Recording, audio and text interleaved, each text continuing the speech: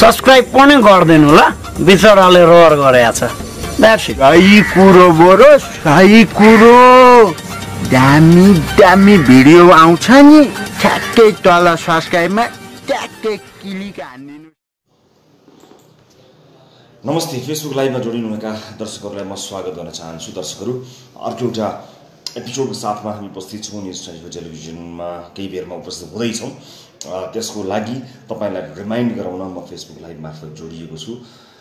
आजको श्रृङ्खला प्रस्तुत गर्नु भन्दा अगाडि केही बारे जानकारी गराउनुभन्दा अगाडि म तपाईँलाई केही बताउन गइरहेको छु। आजको कार्यक्रममा पनि कतिपय आक्रोशलाई आफ्नो बसमा राख्न नसकिएको अवस्था छ। त्यसको लागि म यही नै क्षमा चाहन्छु। एउटा यस्तो विभत्स ठाउँमा हामी रिपोर्टिङ गर्न पुग्यौँ जहाँ मानिसलाई सुधार गृहका नाममा कैदी बनाएर राखिएको थियो।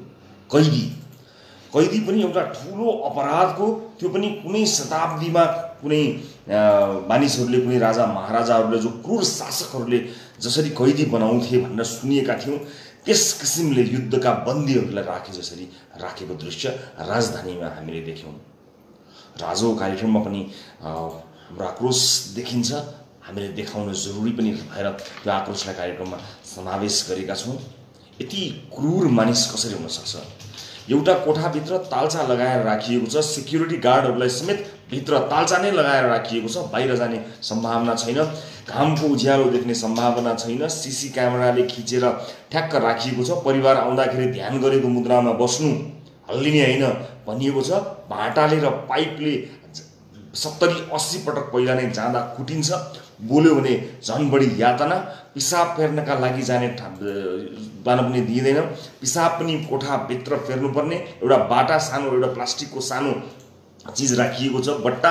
त्यो बट्टामा सबैजनाले त्यही पिसाब फेर्ने, त्यही ढोकामा खाना आउँछ थोरै, त्यही खाना खाने, त्यही हात चुक्ने, त्यही पिसाब फेर्ने, त्यसै गरी बस्ने। घुँडा टेक्दा टेक्दा घुँडाभरि घाउ छ, कुटाइ खाँदा खाँदा जिउभरि घाउ छ, उडुसले टोकेका डामहरू छन्। परिवारलाई भनिएको छ गजब छ, भेट्न पर्दैन, राम्रो गरिरहेका छौँ। परिवार आउँदा परिवारलाई कम्प्लेन गर्यो भने अझ धेरै यातना दिन्छु भनेर धम्क्याइएको छ।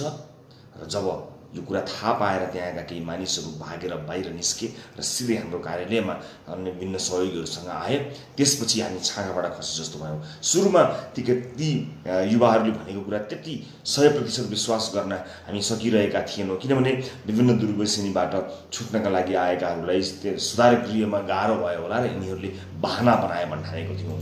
तर यथार्थ उनीहरूले भन्न सके भन्दा पनि क्रूर हामीले देख्यौँ।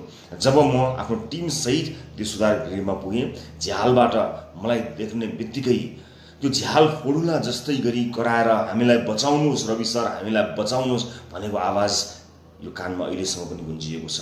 र यो भनिरहँदा अहिले मेरो शरीरमा काँडा उम्रिएको छ, सिरिङ्ग हुन्छ शरीर अहिले सम्झिँदाखेरि पनि। आज ती सबैको उद्धार भएको छ र त्यस विषयको एउटा विशेष रिपोर्ट आजको कार्यक्रममा हामी प्रस्तुत गर्न गइरहेका छौँ। आजको कार्यक्रममा विशेष त यही विषय नै महत्त्वपूर्ण रहन्छ। म यो रिपोर्टसँगै विभिन्न सुधार गृहको कडा अनुगमन होस् भन्ने पनि चाहन्छु।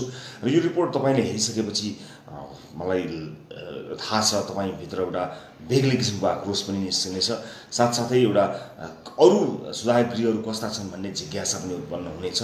सबै कुरा आज प्रस्तुत हुने रिपोर्टले प्रसारण गर्नेछ। त्यसको तयारीमा हामी लगभग हिजो आज 2 दिन लाग्यौँ र सबैजनाको सफल उद्धार पनि भइसकेको छ।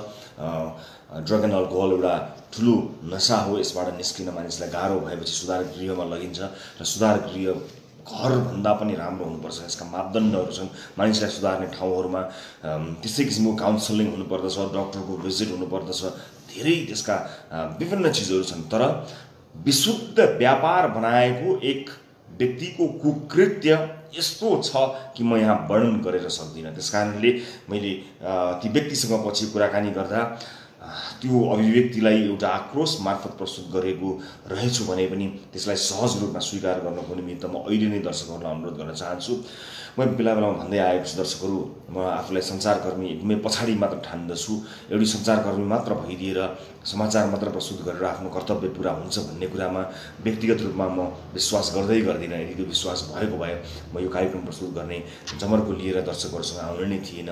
म पहिला सचेत नागरिकको कर्तव्य पुरा गर्न चाहन्छु, यो समाजको एउटा सचेत प्राणीको कर्तव्य पुरा गर्न चाहन्छु। त्यसपछि सञ्चारकर्मी र सञ्चारकर्मी भन्दा पहिला आफू नागरिक सचेत नागरिक भएका हुनाले त्यसभित्र रहेका भावनाहरू, त्यसभित्र भएका अभिव्यक्तिहरू स्वतस्फूर्त रूपमा निस्कन्छन्। तिनलाई मैले स्वाभाविक ठानेको छु, किनकि मैले भने म एउटा नागरिक हुँ, म एउटा मानिस हुँ पहिला, र त्यो मानिस भइसकेपछि अन्य विभिन्न पेसामा मानिस समयअनुसार हुन्छ। आज कुनै दिन केही भइएको थियो, आज सञ्चारकर्मी भइएको छ, सम्भवतः पछि केही अरू नै बनिएला, तर असल मान्छे हुन त कहिले पनि छोड्नु हुँदैन भन्ने कुराले मलाई सधैँ दोहोऱ्याइरहन्छ। त्यस कारणले असल मान्छे हुने क्रममा पहिला प्राथमिकता त्यसलाई दिने क्रममा त्यस्ता आक्रोशहरू पनि आउँछन्, खुसीहरू पनि आउँछन्। ती अभिव्यक्तिहरू खुसी लाग्दा हाँसो शरीर मुहारमा आउँछ, दुःख लाग्दा आक्रोशित हुँदा त्यो आक्रोश अभिव्यक्त हुन्छ।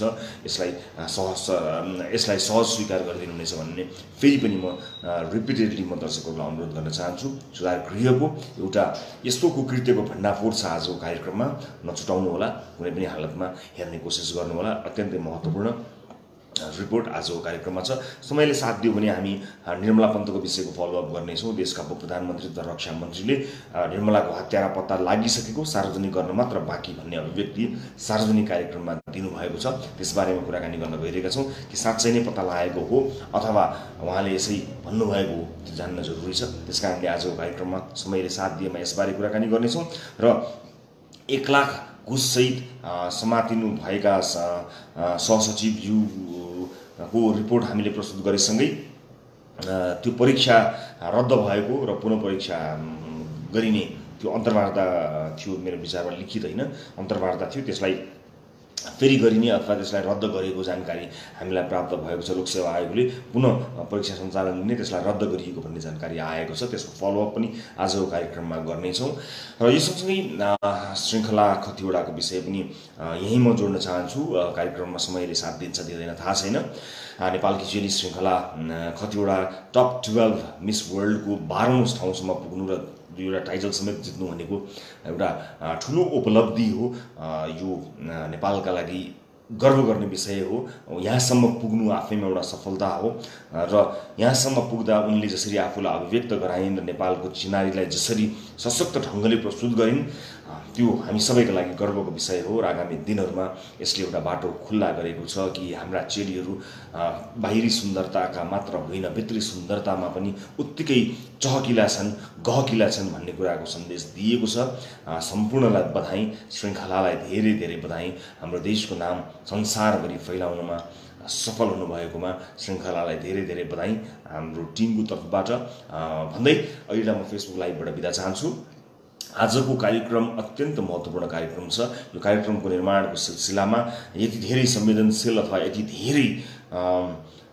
धेरै यो अझ बढी आक्रोश मिसिएको, अझ यति धेरै मानिसहरूसँग सम्बन्धित रहेको रिपोर्ट सायदै बनेको छ होला। त्यसकारणले आजको कार्यक्रमलाई महत्त्वपूर्ण रूपमा हेर्नुहोला। हाम्रा कार्यक्रमले उब्जाएका प्रश्नहरूको फलोअपहरू टन्नै छन्, जसलाई कार्यक्रममा प्रस्तुत गर्दै नै जानेछौँ।